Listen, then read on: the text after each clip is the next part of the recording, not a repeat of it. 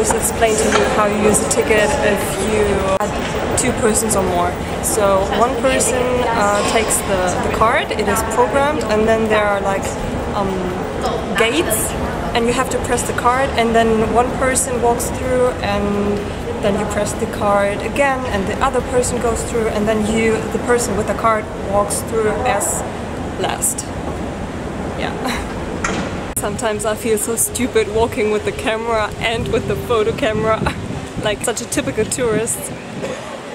But that's my job as a student ambassador, so if you want to do that, keep in mind that you have to carry all the equipment around with you.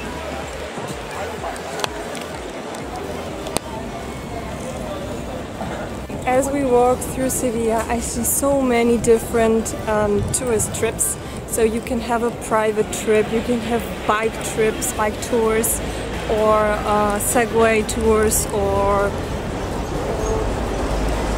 I don't know, there's literally so many options. You can watch my video, obviously, but there's no excuse to not explore Sevilla, and it's also not too expensive, so please explore it because there's so much to see. And I have another tip for you. So when you're not used to those high temperatures and that the sun is shining all the time and so bright and so, I don't know how to explain, heavily, then please use sunblocker, especially on your face and on your shoulders and on your neck, because the sun is really strong here, even if it's cloudy and there's wind like now. Please don't underestimate the sun.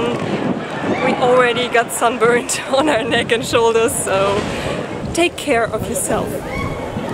Hi everyone, so I am next to the Triana district on the west side of the river, and this is because EUSA offered us a tour to discover Triana, and we had also a guide. It was in English and it was really good.